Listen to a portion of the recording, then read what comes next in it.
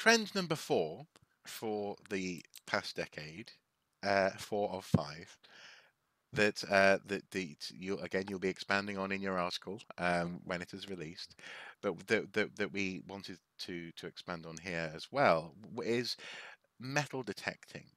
And more to the point, even though, because this has been a hobby that's been going on for a long time, Yeah. specifically the growth of the culture and the gatherings known as metal detecting rallies in the past decade or Yeah. so. Yeah. Can you take this away, please? Because I'm not sure I know quite where to begin. So go ahead. Okay. Oh, 5 minutes. Metal detecting on archaeological metal detecting on archaeological sites has been, and metal detectorists cooperating with archaeologists has been going on since the 1970s at least. Now, I remember the very first site I worked on in rural Kent. We were working with a couple of local metal detectorists who were doing the field walking with the archaeologists. Mm-hmm. So I'm not anti-metal detectoring per se. Please, metal detectorists who are watching this, I do not want to take your metal detectors off you and smash them over my knee. Which was the No. way archaeology greeted the hobby initially when Yeah. in the Yeah. 1970s, early 1980s. Yeah. Now, after a lot of blood and treasure and anger and emotion was spent, two things happened in the 1990s. We had the Treasures Act passed, which formalized the recording process for certainly material containing an element of precious metals, but also things like hoards, so that even a hoard of bronze coins with no precious metals would be regarded as treasure. Other unusual objects can be regarded as treasure. Archaeological objects rather can be regarded as treasure, and so on. It's just too complicated to go into the whole lot, all the aspects of it now. But basically, it imposed some legal obligations on any finder of treasure, but particularly obviously metal detectors, as they were the most likely to come across this kind of material in the course of their activities. On the back of that too, to pick up this, fill the gap between the material that was reportable under the Treasure Act and the rest of the archaeological record that was turning up in metal detectors, finds buckets. The Portable Antiquities scheme came into being, which was a series of regional officers called Finds Liaison Officers, FLOs, who were there to work in two directions. They were there to report and record and report nationally finds that were declared to them by metal detectorists voluntarily. It's not compulsory.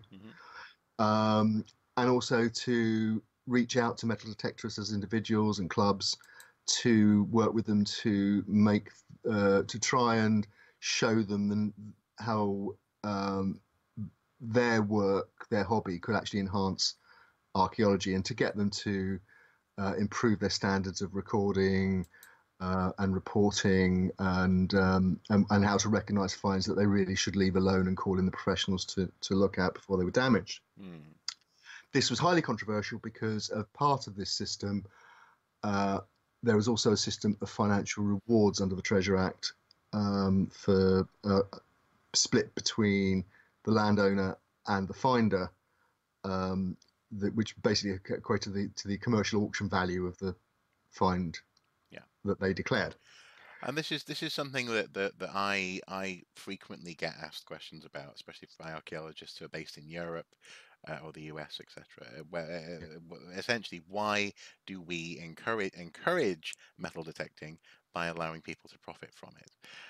Now we'll come back to that, the argument against that in the second half of this. But go ahead. Yeah, right. Now, the situation with rallies in particular is something that has come about really in the last few years. It wasn't a major issue for many, many years, but people have started to see basically, to be frank, the opportunity to make a buck. Yeah. Sometimes to make a buck for charity, sometimes to make a buck for themselves. So what they do is get a permission from a landowner. They then supply some infrastructure like some loos, maybe hire a barbecue, whatever, pay people 20 quid for the weekend to come along and detect, Hmm. and it's all comers. Now, these these activities fall into a legal grey area in terms of third-party insurance. They fall into a legal grey area in terms of declaring taxable income. They Hmm. fall into a legal grey area in terms of the the organisation. For example, it is not a legal obligation to declare the fact that a rally is going on. Whereas if you're having a concert in the same field, you'd have to declare it and get a temporary events notice from the local council, Mm. which will cover things like health and safety, issues around parking, and that kind of thing. Hmm. Hmm. So, there are those issues even before you start looking at the amount of material that can be hauled out of the ground, and discounting the accusations, for example, that some organisers go over the ground first to make sure that there aren't any real goodies there, before the rest of the detectorists are allowed to move in. Um, the idea is that 100 detectorists 100 detectorists turning up for a weekend on a 10 acres in rural Lincolnshire or Wiltshire or wherever effectively amounts to strip mining the area of its archaeology, Yeah. of its portable archaeology. And And the problem is that those sorts of numbers as well, plus the fact that they occur at weekends and often many weekends through the detecting season, uh, it overwhelms the ability of the finds liaison officers to actually record the archaeology. yeah. So Yeah. Indeed, they- indeed, we, indeed, indeed. We have both seen examples where FLOs are actively uh, being misled or being essentially not being informed, shall we say, in some way. there was an article we discussed the All Canning situation last autumn, and I'm about to publish an article about it. But basically, there was a metal detecting rally that was organised through a closed WhatsApp group, Mm. Facebook group, which the local county archaeologists only found out about because one of the people in that group actually informed them because they thought what was going on shouldn't go on.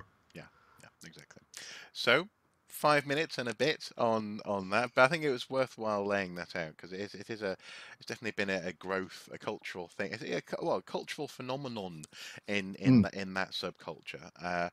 And on the one hand, it has a veneer of positivity. It's probably good fun, I imagine, to be at one. Well, But any yeah, collective event when you get together with your friends and so on is it is fun. We go to watch sport with our friends and yeah, family and so on. We can do this kind of thing. yeah, Nothing wrong with that.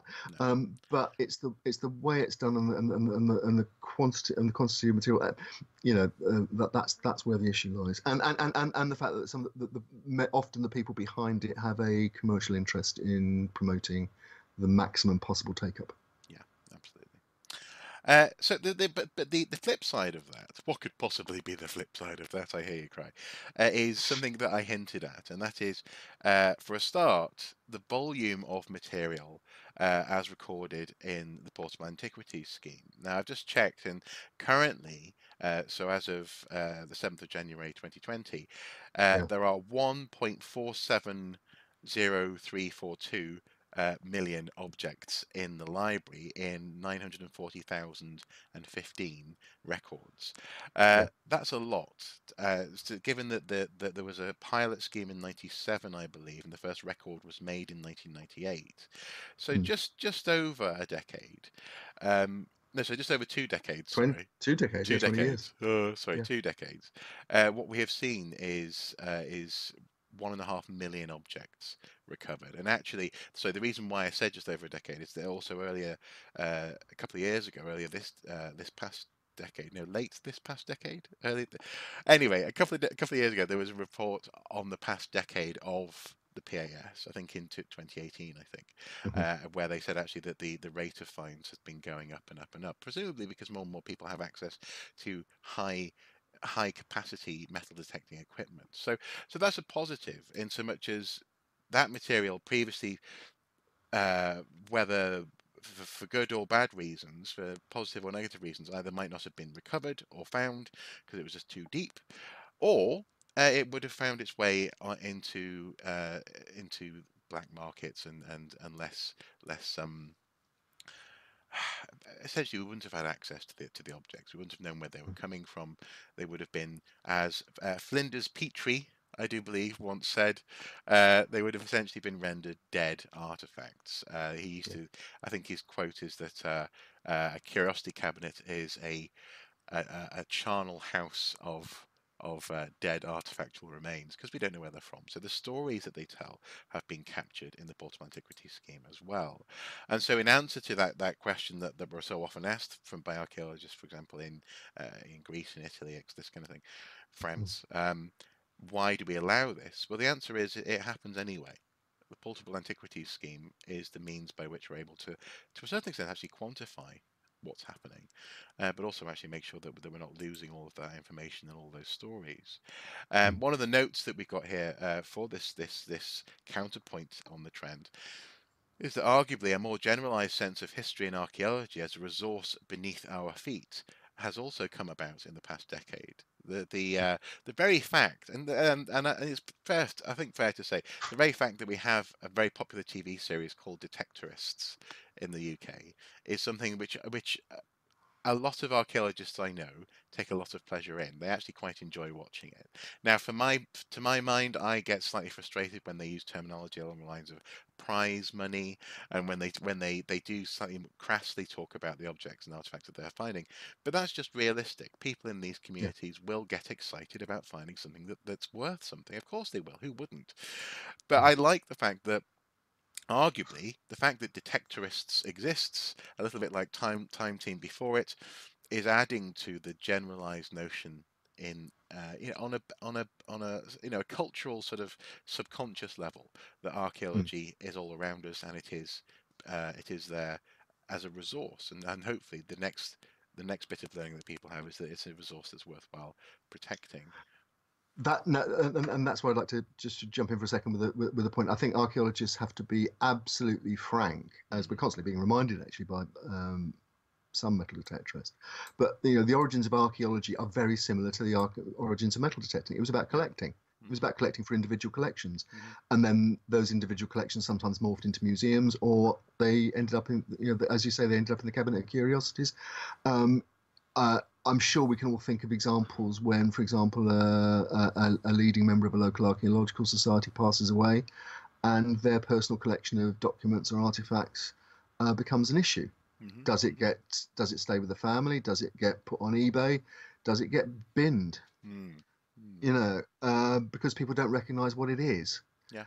And these aren't new issues. This has been going on for many, many years. So, Hmm. metal detecting, it's unfair to pin all of this on metal detectorists. Well, yeah, in that sense, I suppose metal detecting is, to a certain extent, the Antiques Roadshow of its Pre- of its day, to a certain extent, pre- isn't it? Yeah, Precisely. yeah. Now, again, I mean, some people would argue. I might argue, if we were arguing this out with some metal detectorists, that in the same way that antiquarianism grew up and became archaeology, metal detecting needs to grow up if it's going to take itself and become a part of archaeology in a more formal way. For example, through licensing, through an enforceable code of practice, and through compulsory recording.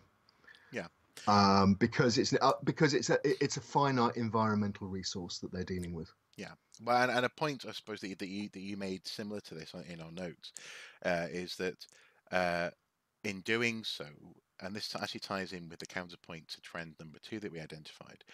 Mm, Um, in having a slightly more formal structure and working within that structure, you mm, discourage the less reputable elements from being involved in that community. Uh, yeah. Particularly, for example, people with strange political or cultural agendas who are trying to use treasures in certain ways, or people who Mm, simply want to profit from it in illicit ways. For example, going yeah. to sites of war graves or even war crimes. Mm, A note here that I quite like that we made as well is that its accessibility as an anti-elitist movement is mm, a good thing. The accessibility of a metal detector is excellent in so much as it does help people, normal people, people who have no training to get mm, involved in this stuff. The question is, what happens next? And as you say, the yeah. community needs to take responsibility for that. Yeah, the analogy I've been making increasingly with something like fishing, which is a popular working class hobby and has been for many, many, many years, and upper class as well. Obviously, it covers a range of participants, but it was seen that it was a way of working class people had of relaxing, taking time out in the open air, by a river or a lake, and fishing for the pot to make to vary their diet. Yeah. Fishing in this country is licensed. Um, and it's licensed and has been for many, many years because it's a conservation issue. Hmm. You don't fish in the breeding season, No. where you're going to catch breeding females. Mhm. You know, Well, and likewise with same with shooting as hunting. well. Yeah. Yeah. Exactly. Mm. And personally, if you then look at metal detecting as an environmental issue, dealing with a finite resource like a species of animal, then logically, there's no reason why it shouldn't face similar, relatively light restrictions on when or where or how you can do something. Thames mudlarks, for example, and Thames foreshore permits limit you as to the depth that you can recover material from. Yeah. That's Okay. already it's already accepted. Yeah, and also actually on a similar anti-elitist note as well, this would be an element of the resource uh, being seen as owned by the nation, as opposed to, for example, with fish or red deer or swans being owned by certain aristocrats. Essentially, licenses are Or often the in place, Queen, in the or the case of Queen, swans. indeed. Licenses are often put in place to stop people from going on to, or more rather, you could buy licenses from people who own certain Yeah, land. In this yeah. instance, it would be the people of Britain, our Yeah, it'd be like a heritage. driving license. Exactly, yeah, yeah, and you're being Yeah, licensed by yeah. us as a cooperative As a group, country. as a country, Yeah. as a cooperative, yeah, as a country. We are a fully autonomous anarcho-syndicalist commune. Now we see the violence inherent in the system. Help, help, I'm being repressed. Now, as far by my reckoning, we're only 7 minutes behind our schedule. I think we're doing blooming well I on think we should this. let's run to catch up. Yeah, yeah.